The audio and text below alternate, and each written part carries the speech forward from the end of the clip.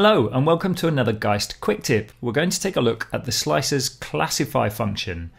We're going to be using it to take the pattern from one loop and applying it to the audio from another loop.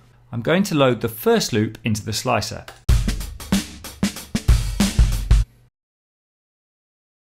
Classify mode allows me to specify what kind of drum hit each slice in my loop is. Here we can see a kick drum.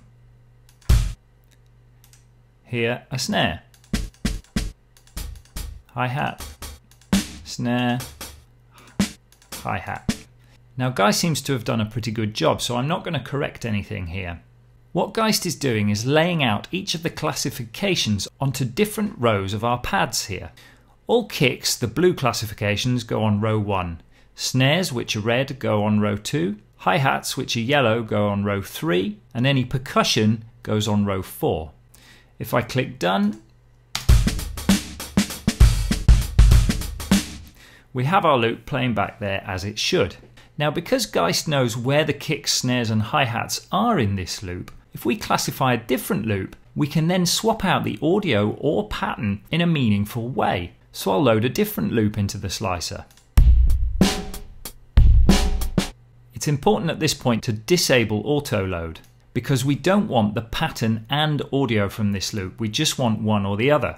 Auto load automatically extracts both. Once again, the classifications look quite good here.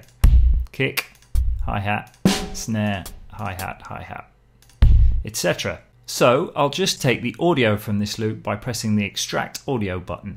And that has taken the audio from this loop and put it onto our pads. Kicks on row 1, snares on row 2, hi-hats on row 3, and percussion on row 4. I click done. The pattern, however, is from the previous loop, so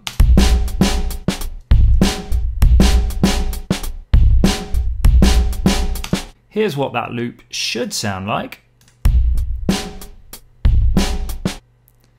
Here's our original loop and pattern. And here's our hybrid loop and pattern.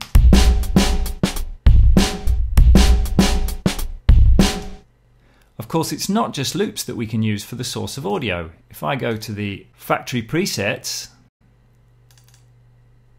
and load up any kit, the kits are actually laid out in the same way. Kicks on row 1, snares on row 2, hi-hats on row 3, etc. So these will play back the same pattern again.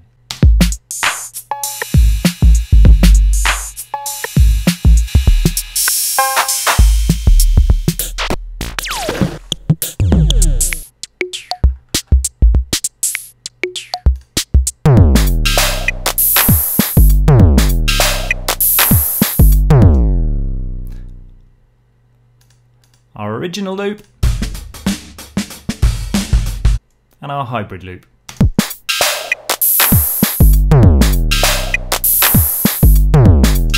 So if you've ever wondered what that amen break sounds like played on an 808, now's your chance to find out.